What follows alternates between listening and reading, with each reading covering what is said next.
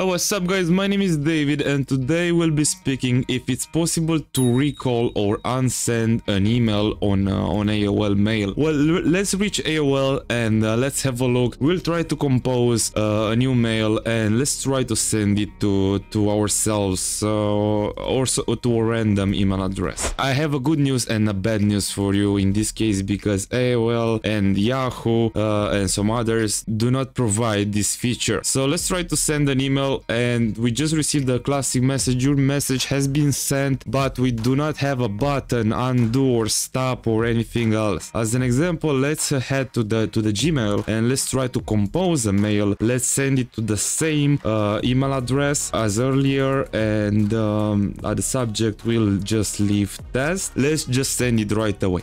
As you can see in the bottom left corner, we have a button undo, and if we press on that, the email was recalled, and now we can make some changes if we did a mistake or we forgot to attach an attachment or a document or something, a picture to that mail. If we go to the settings here in the Gmail, we can go to see all settings, and if we go to the general and to undo send, we can see the send cancellation period of 30 seconds, 20, 10 and 5 seconds. We can leave this on 30, which is the maximum period.